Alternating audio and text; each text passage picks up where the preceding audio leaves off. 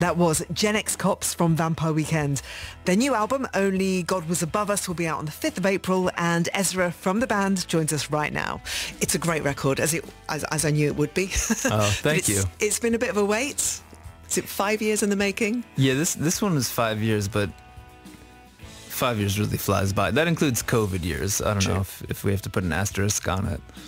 Yeah, but well, congratulations anyway on the record. So we're on a road trip. This is the idea that we go on a road trip. I would like to start off with, I want to hijack your road trip and introduce you to a song. I was listening because we have something in common. You're a radio show host. And That's I'm right. a radio show host.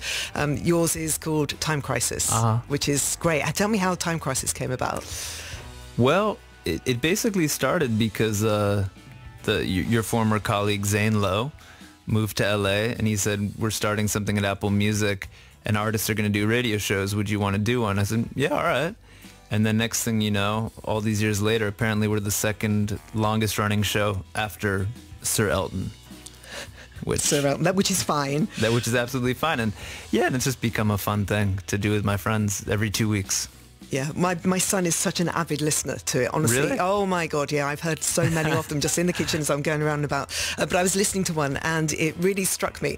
You were talking about a particular record and I thought, good grief, I've got that record somewhere in my house. And so I went up to into the garage. I went up into the loft of the garage today and I went through all my vinyl and I managed to pull out this. So I'm going to play this in now. I have to go over here. Okay. Press the button. Oh yeah, the greatest. Squeeze! Yeah.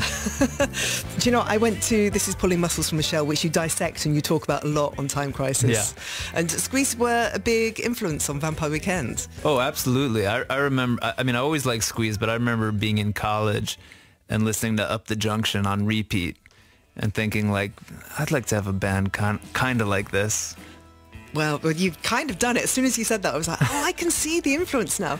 And so that is my original vinyl that I bought in 1980, whatever it was. Amazing. And I remember going to various different, the final ever Squeeze shows that they did and being so sad that they weren't going to play anymore. And then like 3 years later, they'd get back and they still make music today.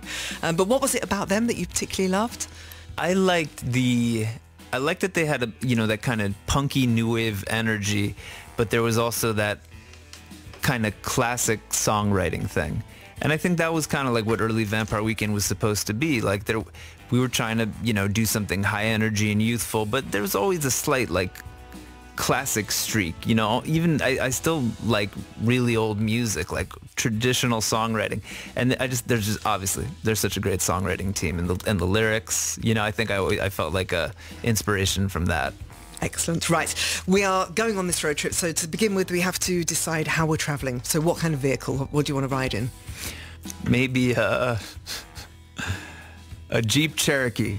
A Jeep Cherokee? Okay. Yeah. Have you had one of those? Have you got one of those? Well, as we talk about this, I'm picturing the last time I did a long drive and I was in a rental and it was a Jeep Cherokee. So I didn't choose it, but I felt destiny thrust it upon me. Okay. And I enjoyed it. What colour should we have? This one was black. Let's keep it real. Okay, that's cool. And we'll begin with the first record that we'll listen to on the car stereo. So do you like a good quality stereo in the car? Do you care about the sound that comes out in the car? Or are you quite happy for anything? Sure, I like a good quality, but I'm happy with whatever, and you never know. Sometimes it's the real test is when you listen on a bad stereo. So the first song that we're going to listen to is Phyllis Dillon. Tell me about this song. This is just one that's been on my mind lately. And this is her cover of Perfidia, which is a pretty old song, originally in Spanish, but people in the 50s and 60s covered it all the time. I remember hearing like surf instrumentals of it.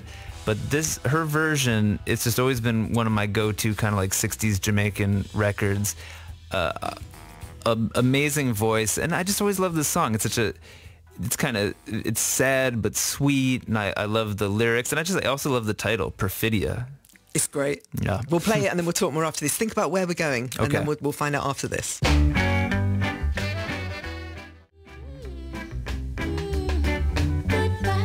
Phyllis Dillon, and that is Perfidia. And Ezra chose that, Ezra from Vampire Weekend. So where are we going on the road trip? Where do you fancy taking us? I think we're going to the eastern edge of Lake Erie, which is it's a drive that I've done in the last couple of years. from New York City all the way out. And people forget that New York State is so unbelievably big. So to drive to Lake Erie from New York City takes almost 7 hours. New York State is like, Whoa. don't quote me on this, but you know, it's like as big as Belgium or something, Yeah, maybe fast. bigger. And there's something cool about like just heading west, and it kind of takes you all through upstate New York and farmland and cool old towns and Amish country. So every once in a while you might be behind a buggy. Okay, yeah. So you see it all on this drive. Okay. So you probably start quite quick. Well, no, then you'd be in traffic at the beginning. Yes. But then you kind of slow down, then you relax. Exactly. As you get to Lake Erie. And Lake Erie, tell me about what's there when we get there. There's a town that when we were mixing the album, that Ariel Rechtshaid, our producer, and I, we would have breakfast every day at a diner on the shores of this town called Dunkirk. The other Dunkirk. Yeah, I was going to say, I've heard of that place. This before. is our yours, Dunkirk. okay. And we just had a great time. Just every morning before we'd go mix with Dave Fridman, who mixed the record, just hanging out at this diner in Dunkirk. And the Great Lakes really are amazing. They're as big as oceans. It's incredible when you look out and you can't see the other side. You know, you're staring at the ocean, but you're inland. It's pretty cool. How beautiful. Do you go in the water? Do you go on the lake? Yeah, some people do. People take boats out, and there's places you can swim. Do you go in? No. No? I just drink my coffee and look out at the vast expanse. Okay, not a big wakeboarder? No, maybe Swimmer? one day. Okay. I do know how to swim. Okay, that's good. that's about it. No, people either really, really love getting onto a lake and sort of doing all kinds of water sports, yeah, or people, you like the view. I'm happy to look. Okay. Yeah. So with the record, you moved around a lot, didn't you? Recording Yes. in various different places. Tell us about where you went to and why those particular places. Tokyo? Some of it was luck of the draw. You know, my wife had work in Tokyo, so our family moved there for 6 months. And, you know, it's not hard to convince people to come to Tokyo to work. Yeah. So Ariel came out, and then also really fond memories of recording not too far from here at a small studio in Maida Vale, because we were living in London for a while. And How come? again, my wife was shooting, she's an actress, she was shooting a TV show called Silo. Check it out. And yeah, and we had a ball, just like hanging out, and it was just so good for us to kind of we worked for years together recording in the usual spots in LA. So to come out here, not only does it give us a chance to kind of focus and lose some of the distractions of being at home, it was also just like a cool, you know, being in different countries, a way to reflect and think about what do I really want to say, and you know, think about the past and history. And I found my mind coming back to New York a lot, which is kind of a theme of this record. And then, of course, you know, we always have to record in New York a bit. And the theme within the theme. So if the theme is New York, what else is reflected in this record? What does it say about you that's going on for you at the moment? You and the world. Well, I think, you know, it's funny, as I've started to talk to people about the record, some people naturally say, oh, this is a darker record, or it's intense or bleak. But ultimately, I think it's hopeful. And, you know, the record, it opens with a lot of these feelings of unease and questions. But I think by the end, there's some type of answers present, or some sort of sense of acceptance, or, you know, I think, you know, the nature of the world has changed, right? Everybody knows that. And when I look back on some of our music that we made when I was younger, you know, sometimes you wrestle with those questions, and it's you're looking for an answer, like, when's it going to stop? Then you get a little bit older and you realize, oh, it never stops. And so that's definitely part of it, you know.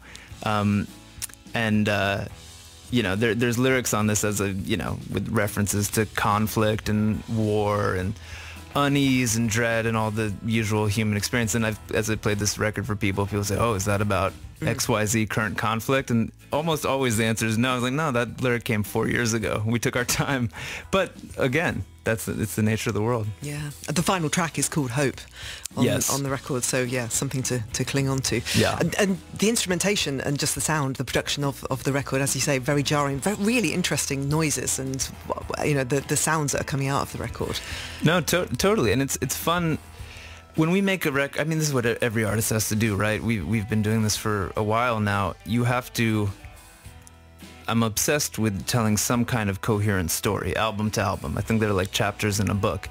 And yet it's not worth making an album if there's no new ground, you know, to get into. And, you know, one thing on this record, as much as we've always been classified as an indie or alternative band, you know, look at who people compared us to in the early days, our earliest references, Paul Simon, things like that. You know, this is the first time I think we've made a record that maybe has significant amounts of distortion, you know, in our own way. So it's fun. I almost feel like this is our first alternative record. When I first listened to it, I listened to the 2 tracks that we were given, and I was like, oh, I mean, I know I really love Vampire Weekend. I love Vampire Weekend, one of my favourite bands. I don't know how I feel about this record. And then I listened to it, and then I listened to it, and then I listened to it, and then I'm like, I get it. I completely get it. And I felt that more with this record than anything else that I've heard you do before. But I really get it now. Well, that's great. I mean, I believe that there's a very strong link to everything that we've done. But yeah, that's kind of, look, even with our first album, you always have to throw a few curveballs at people, and that's what keeps it interesting for us. And I think the greatest achievement is to hear stories like that, where hopefully people can look back after this album and the ones in the future and say, there were huge leaps between these records, and yet I see the story and I feel it. It's good to be challenged. I've just remembered Diane Young, actually, the first time that I heard that and playing it on my radio show, and everyone going, what? That's got some crazy sounds in it. It's got some crazy sounds. Okay, let's play another track on our road trip. Anybody, who would you like to take with us in the car? It can be fantasy, it could be, you know, people that you've always wanted to go on a road trip with, so some interesting people that you can catch up with, or friends. You know, well, this might backfire, but I think it'd be interesting to talk to Bob Dylan. Why not? If it can be anybody, say Bob Dylan, and then I'll make like a few people I actually know, just in case that gets awkward. Then I'll bring Ariel, the aforementioned producer, and let's see, I'll bring CT and Baio, people I really know well, you know. Okay, Bob Dylan is inspired. Have you ever met him? No, I've never met him. I came very close to him once because at the Fuji Rock Festival in Japan about 4 years ago, maybe 5 years ago, he was the headliner, and we were going to play second from the top, and then we heard, you know, Bob wants to get out of here early. You guys want to play after him? We said, all right. Oh my god! And then they said, and you can watch him side stage. So that was pretty exciting. That's very good. Okay, next track is Nico and These Days. Why this song? What is it about this that you love? I mean, this is just one, you know, I come back to throughout life, and you know, it's funny, like having a kid now. You sometimes think about what do you want to play in the car that's something that you just know is good, and this one, it's popped, you know, alongside the Beatles and Bob Marley and all the classic stuff. This one comes up a lot, and this is one that I think people of all ages, in my experience, instantly can find the beauty of this song. And I don't know, this struck me as like a road trip kind of song. It's such a kind of picture. I mean, again, I'm picturing upstate New York, watching the leaves change. It's some of the greatest, leaves on earth in the fall. And just, again, such a sad, sweet song that's, you know, on a road trip, you're kind of, maybe the conversation has you just reflecting about life, and you're in this kind of unusual, you're looking forward, you're thinking differently. And this, I don't know, there's something, this song just, I always felt like captured the kind of tenderness of life.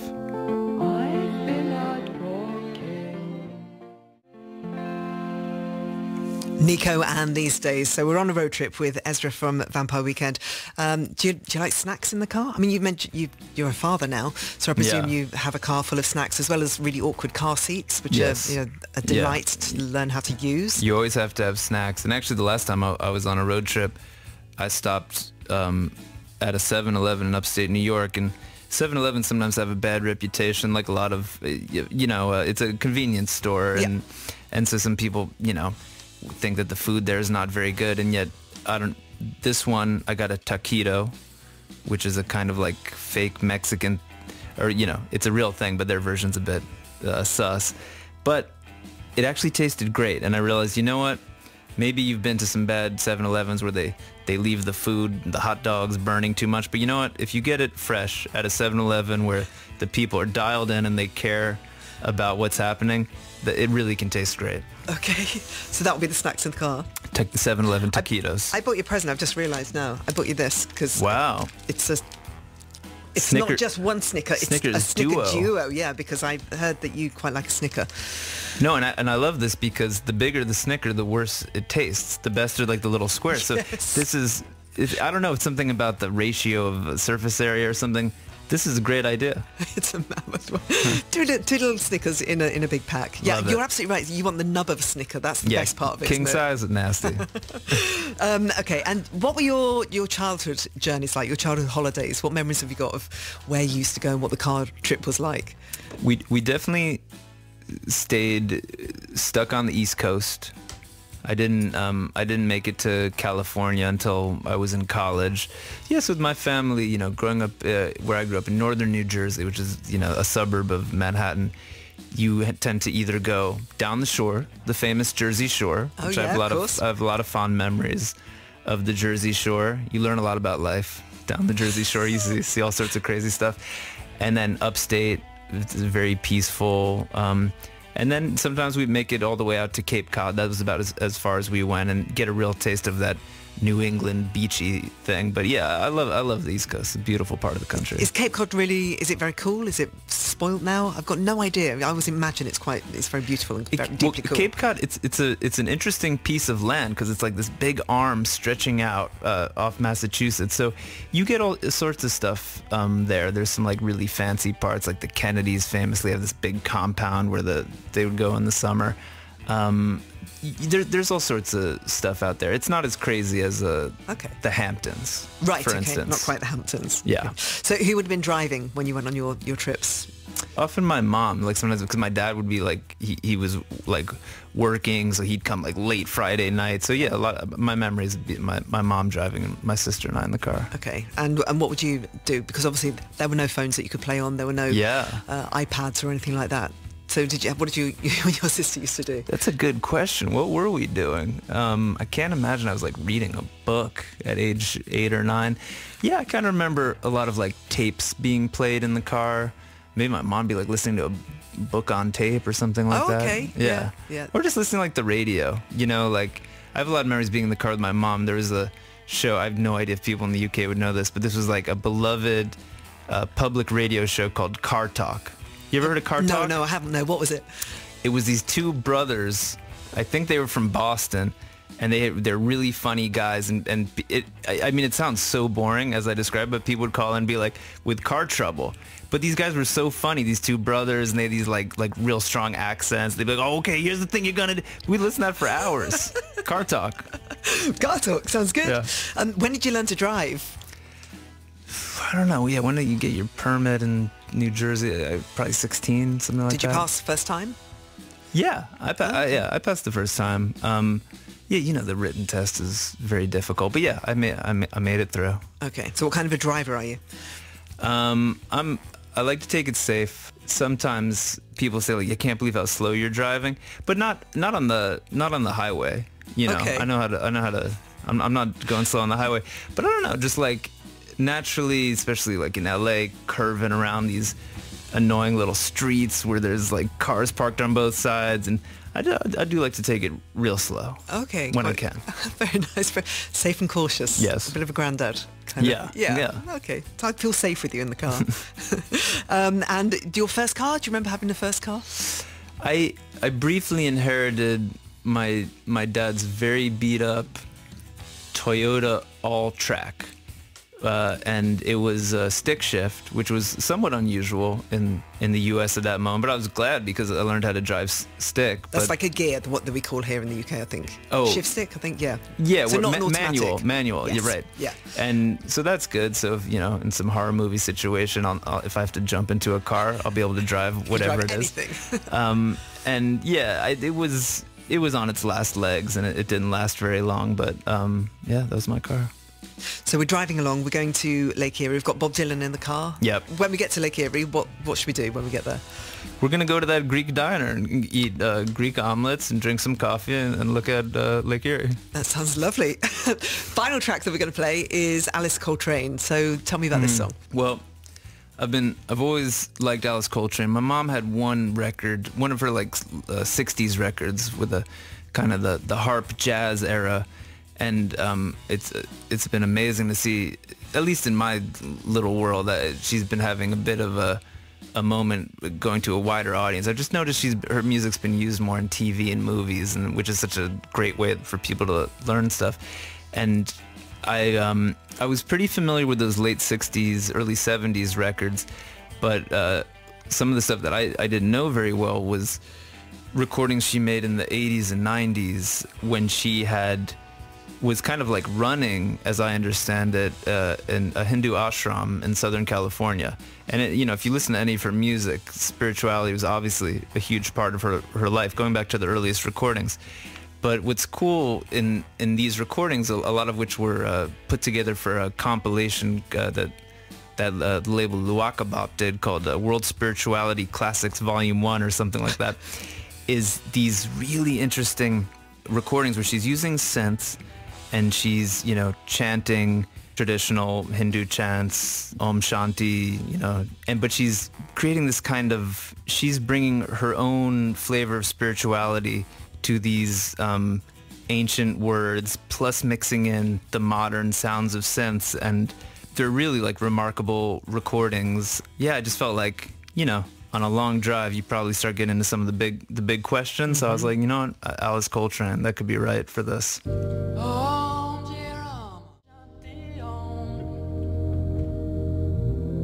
That's so unbelievably peaceful and beautiful, and I'm feeling like I'm heading towards Lake Erie. I'd quite like to go to Lake Erie, so maybe I can definitely sneak myself in the car as well, if that's okay. Please. I'm just imagining Bob Dylan. It could be such an awkward car journey, couldn't it? Because he could say nothing at all, or maybe he'd be quite chatty. Yeah, you never know. And you know what? I think I did meet Larry David once at a party, and he had, whatever, I don't even remember our exchange. Somebody, I know his daughter, and she's like, "Oh, Dad, this is," and he was like, "Hey, whatever," and he kind of like walked away. And I think the same thing is true with Bob Dylan. Whether you talk to these people for an hour and get into it, or you get a bit of either way, you're getting. It's perfect. You know what I mean? Exactly. It doesn't matter what's spoken. We came and did California, did the trip that you do all along the coast. Oh yeah, beautiful. At one point we did pull over and we nearly had a divorce. It got to that point because you're quite close to the edge. I was driving. There's a lot of criticism coming my way, and it was very, very close. I've done those drives. You have? Yeah, Highway 1 is actually, even just last year we were driving up to this town, Sea Ranch, that's way like Northern California, and I don't find that drive peaceful at all, because they're so windy, and you're staring at this 300-foot drop at times. Yeah, I had something similar. I think last summer I was with the family. We were driving from Italy to Nice, and it was like unbelievable, like biblical rain. And you're going through all these like mountain tunnels, and you come out and it's down again. But ultimately, it was a bonding experience, and it was a great chance to listen to music. And actually, speaking of Bob Dylan, this is classic kind of like, I guess, dad vibes. I'd always wanted to play my family his 17-minute song about the JFK assassination, "Murder Most Foul," and you're not going to get people to sit still for 17 minutes that much. So this is like about as dad as it gets for me. I was like, I'd love if we could listen to Bob Dylan's 17-minute JFK assassination song right now. And I was like, all right, what, this is the time. What age are we talking? He's 5. Okay. I don't know if he was paying attention. And you were hoping that he'd listen to a 17-minute Bob Dylan song? Yeah, I mean, he took it in. Yeah, he's got an appreciation for good music. Yeah, most of the time. But whatever, it's like you're just staring out the window. Yeah, maybe it was just background music for him, but that anytime I'm realizing I'm going to be somewhere for a while, that's like a song I go to. I was like, now's the time to listen to "Murder Most Foul." And what does your son listen to normally? What are the kids' songs that you listen to at the age of 5? The kids' songs, I mean, let's see, at this point, he had, like anybody, had a Baby Shark moment a few years ago, and Coco Melon, which, not to be a hater, that was just never my cup of tea. I'm glad that moments passed. I mean, this is gonna sound like I'm trying to be like, oh, my kid's cool, but truly, the song that he got the most obsessed with was Scenario by Tribe Called Quest. Oh, wow. And, you know, like you play music in the house sometimes, and it's a bit random, like what they gravitate for. Something about that song became his favorite song for a while. And like even sometimes I'd go pick him up from somebody else's house, and they and the parent would be like, your son took me aside and said, will you please play Scenario by Tribe Called Quest? And I was like, all right. I mean, I love that song, but yeah, that was, of all the songs he's heard, that was the one he started requesting. Well, that's a very cool thing to do. I think I saw a conversation that I think your mother-in-law was having when she was interviewed, and it was about her daughter meeting you, and she said the loveliest thing that she'd met her person, she'd met the right person. I thought it was, oh, really? as a mother and having grown-up children, I just thought, wow, that's such a wonderful thing for her to know that your relationship is great and she's happy that her daughter is with you. Oh, that's very sweet. Yeah, no, she was an amazing person. Yeah. And a great taste in music. Yeah, cool.